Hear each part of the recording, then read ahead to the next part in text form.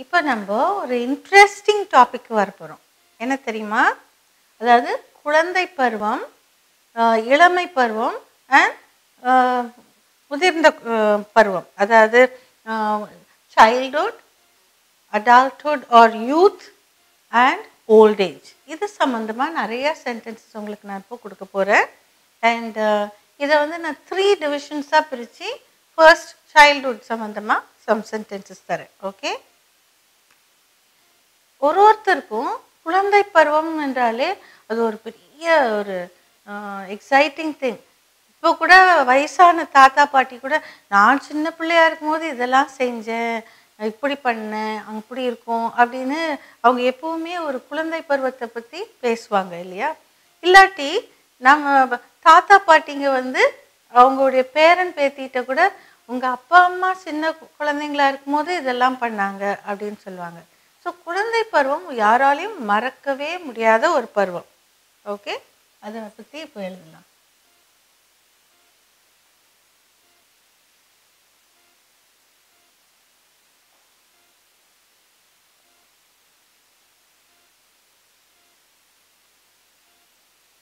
குழந்தை பருவம்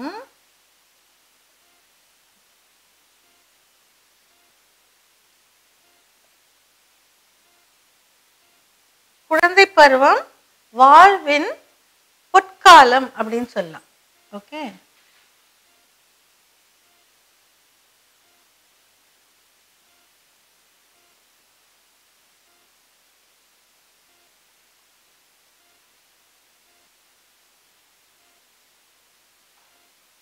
ஓகே, குழந்தை பருவம் வாழ்வின் பொற்காலம்.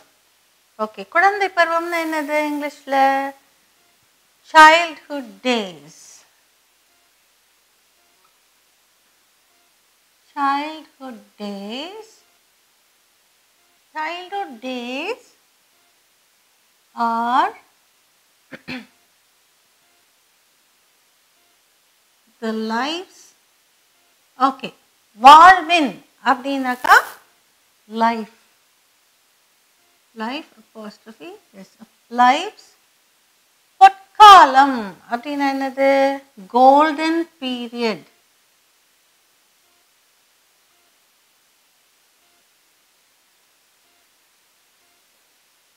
அதாவது ஒரு அரசன் அந்த காலத்தில் ஆண்ட இதெல்லாம் அசோகனுடைய காலம் கோல்டன் பீரியட். குப்தா, ஹர்ஷகுப்தா இவங்க ஆண்ட காலம் பொற்காலம் அப்படின்னு சொல்லுவாங்க. அது மாதிரி நம்மளுடைய வாழ்க்கையிலே ஒரு பொற்காலம் இருக்குது. அது எதுனா நம்மளுடைய குழந்தை பருவம். அப்போ வந்து நம்ம இன்னசென்ட்டாக, நம்மளுக்கு ஒரு கவலை கிடையாது. ஸ்டூடெண்ட்ஸ்க்கெல்லாம் ஹோம் ஒர்க் பண்ணோம், அது பண்ணோம், டெஸ்ட் இருக்குது, அது கிடையாது. சின்ன குழந்தையா இருக்கும்போது எவ்வளோ ஹாப்பியாக எல்லாரும் இருப்பாங்கல்ல, அதுதான் கோல்டன் பீரியட். தட் இஸ் குழந்தை பருவம் வாழ்வின் பொற்காலம். Childhood days or lives golden period.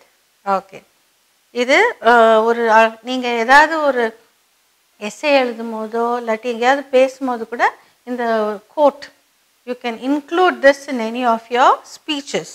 Okay, next one, குழந்தை பருவ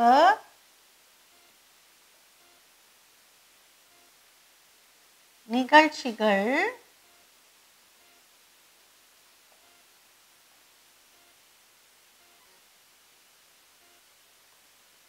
எனக்கு இன்னும்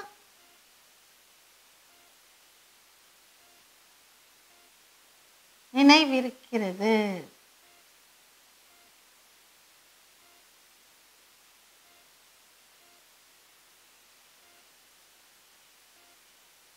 ஓகே, குழந்தை பருவ நிகழ்ச்சிகள் எனக்கு இன்னும் நினைவிருக்கிறது அப்படின்னா இன்னும் நினைவிருக்கிறது. இன்னும்ன்றது அப்படி ஸ்டில் ரிமெம்பர், நினைவிருக்கிறது. I still remember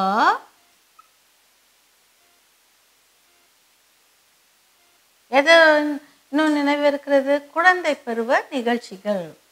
I still remember the incidences, நிகழ்ச்சிகள்னா incidences of my குழந்தை பருவம், childhood.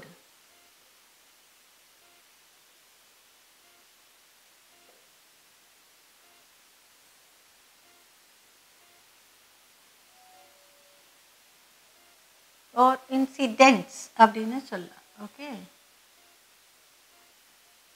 I still remember the incidents of my childhood.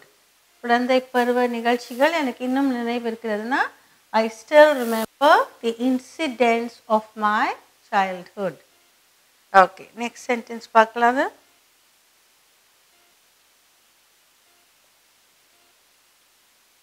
யாரையாவது பார்த்து அவங்க குழந்தை பருவம் பற்றி பேசும்போது அப்போ நம்ம கேட்குறோம், இப்போது உங்கள் வயது என்ன?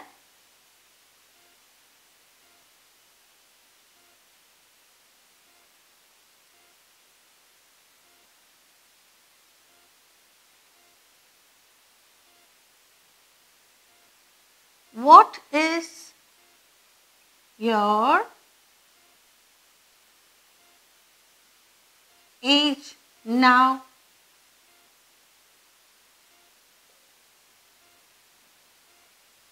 இந்த கேள்வி கொஞ்சம் ஒரு மிடில் ஏஜுக்கு மேலே கேட்டால் கட்டாயம் அது பிடிக்காது யாருக்கும். ஏன்னா வயசாகிறதே பிடிக்காது.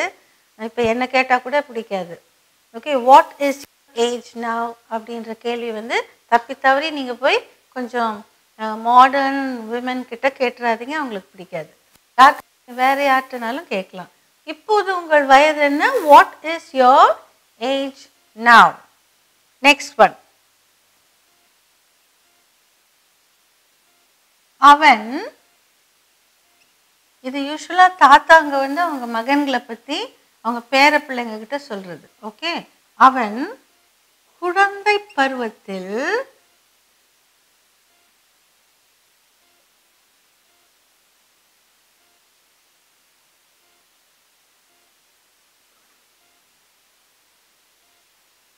மிகுந்த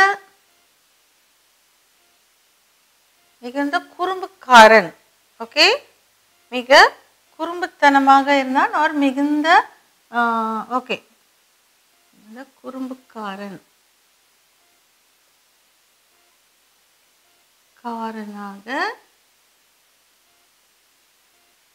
இருந்தான்.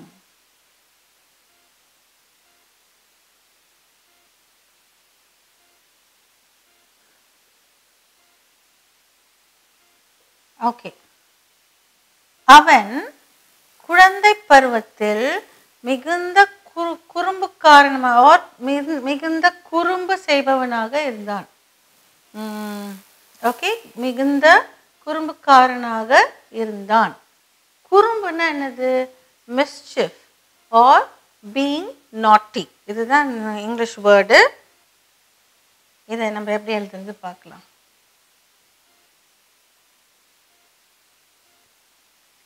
He was very naughty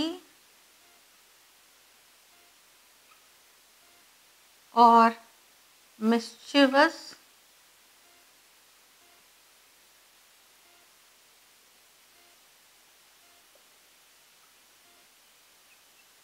during his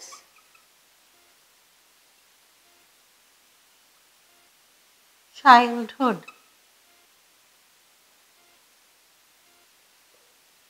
Okay, he was very naughty or he was very mischievous during his childhood. Okay, இது யூஸ்வலாக ஒரு பயட்டாக இருக்கிற அப்பாங்களை பற்றி அவங்க தாத்தாங்க பேர பிள்ளைங்கக்கிட்ட சொல்லுவாங்க, அவன் ரொம்ப குறும்புக்காரனாக இருந்தான் அப்படின்ட்டு. ஓகே, நெக்ஸ்ட் சென்டென்ஸ் பார்க்கலாம்.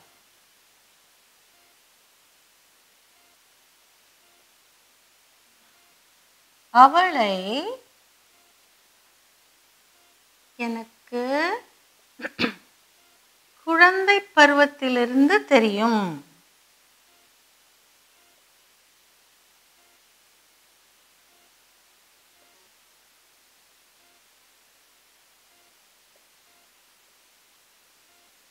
உங்களுக்கு இந்த மாதிரி சென்டென்சஸ்லாம் நீங்கள் யார்ட்டையாவது when you speak to someone, அதாவது spoken English, it is when you talk to someone in a dialogue or conversation, when you converse to someone, இந்த மாதிரி சென்டென்சஸ்லாம் உங்களுக்கு தேவைப்படும்.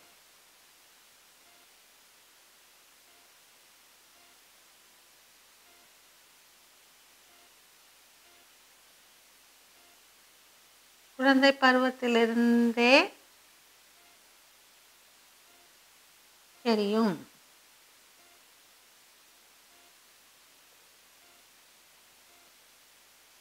அவளை எனக்கு குழந்தை பருவத்திலிருந்தே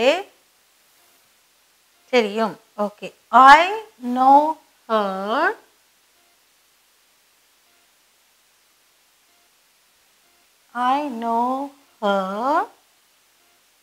from her childhood.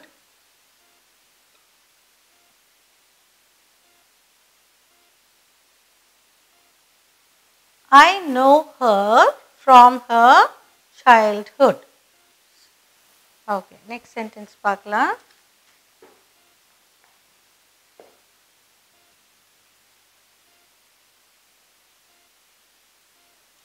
Next sentence.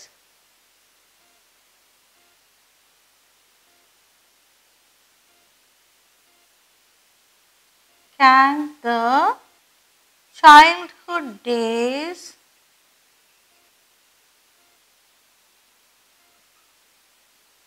be ever forgotten?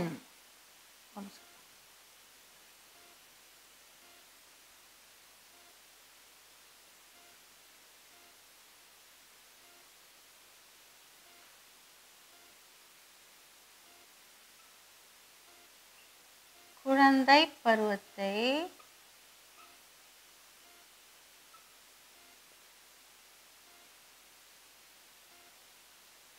நம்மால் மறக்க முடியுமா?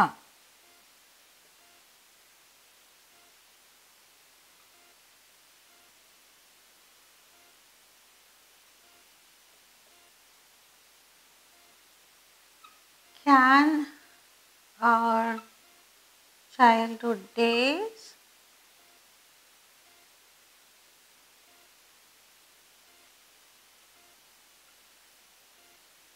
be ever forgotten?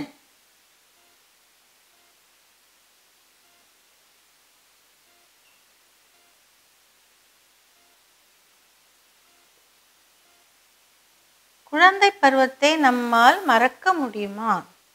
Can we forget, or can our childhood days be ever forgotten? இதை எப்படி எழுதலாம்? Can we forget அப்படியும் எழுதலாம். ஓகே, நான் இங்கே எழுதுகிறேன். ரெண்டு விதமாகவும் எழுதலாம். நான் இங்கே எழுதுறேன். Can be ever forgotten. இது ஒரு விதம். Next sentence. Can we ever forget our childhood days?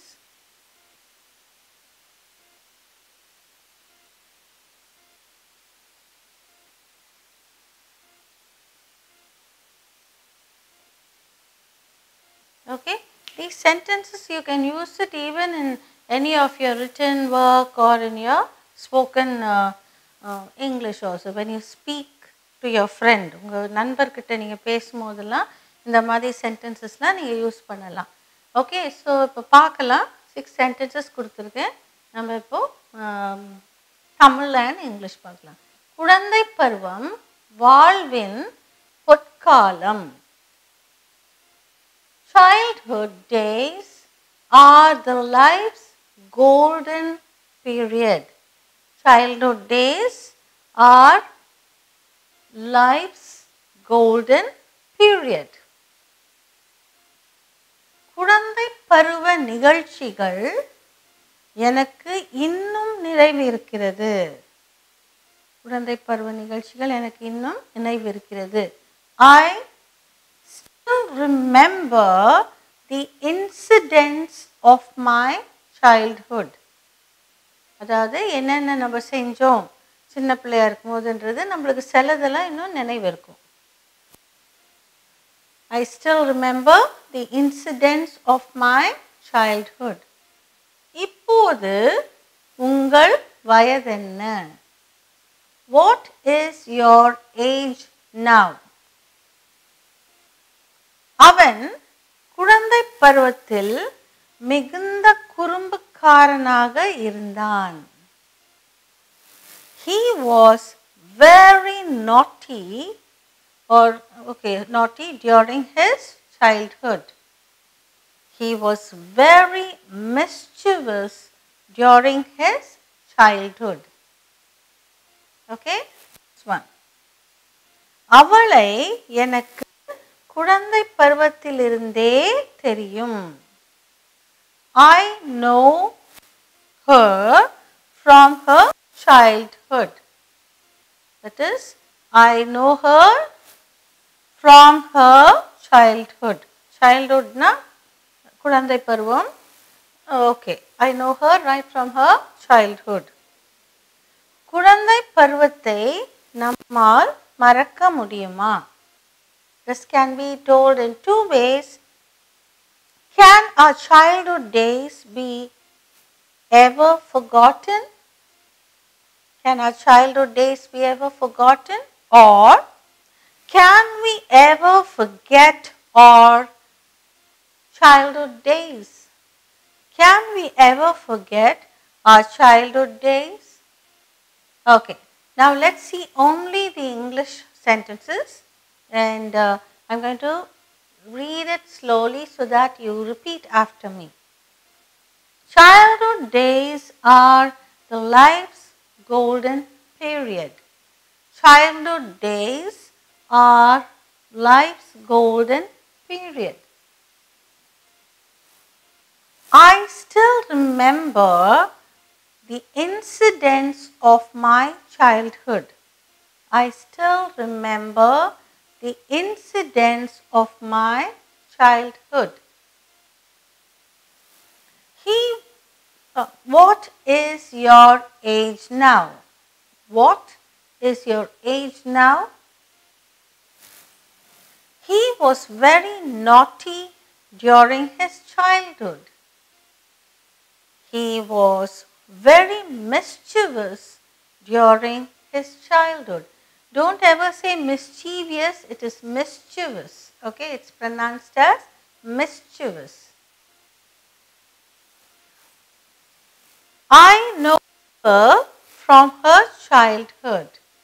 I know her from her childhood or childhood days. Okay, next one. Can our childhood days be ever forgotten? Can we ever forget our childhood days? Okay, this is a beautiful theme that we have done now. From childhood days, we will go to the youthful days, that is the youth. That's also very important in a person's life. Shall we go ahead to the next stage?